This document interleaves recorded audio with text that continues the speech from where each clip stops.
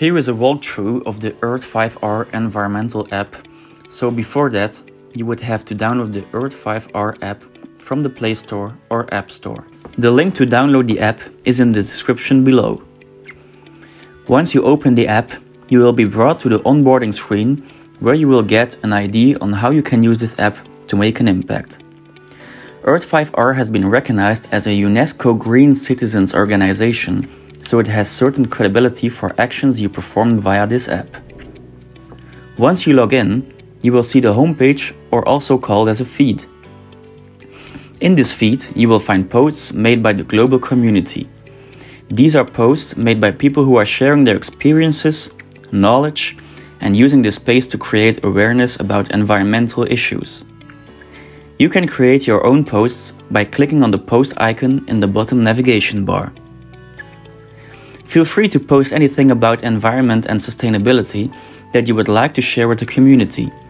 Feel free to also add photos and share locations wherever required.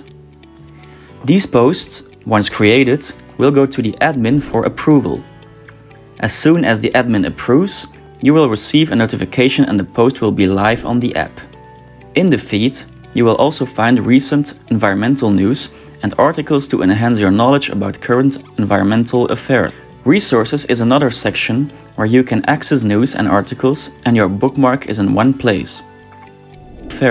If you are interested in taking action to improve your local ecosystem, you can go to the program section where you can find internship and volunteering programs.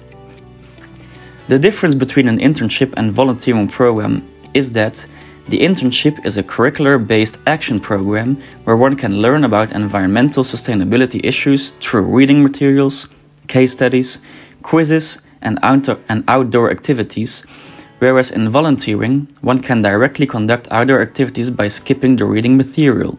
There are 11 modules and outdoor activities to choose from. Some examples of these outdoor activities are plastic waste sampling, plantation, waste hotspot survey, water pollution, and noise pollution surveys. Interns are supposed to choose 8 modules out of 11 and finish it within 2 months. Once completed successfully, they receive an internship certificate. For internships as well as volunteering, you have to first register to those activities and enroll yourself.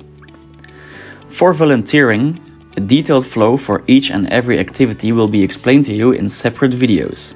You can access your profile from 2 different places. From the bottom right, you can view and edit your profile. Here, you can find your Universal Sustainability ID, which will be used globally as an identification of your sustainable actions. Once you go to your profile, you will find a link to your sustainability portfolio.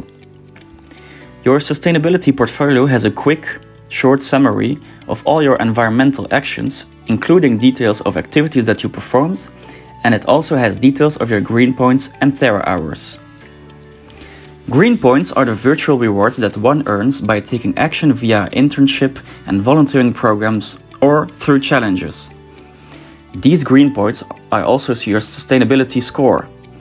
Soon, these points can be redeemed for obtaining environment-friendly products and services via the Earth5R app. When you perform an outdoor environmental activity, you are also awarded 2 Terra hours, which is the time you have given to serve the planet. With these 2 Terra hours, you also get 20 green points. If you like to influence your community and guide them towards a more environmental-friendly lifestyle, then you can refer them to this app. You can find your referral code and refer in the menu in the top left corner. You can share the referral as a text code, a link, or a QR code. You will be rewarded 20 green points on every successful referral. New features on the Earth5R app are going to be updated from time to time, and the new updated video will be released whenever the app is updated.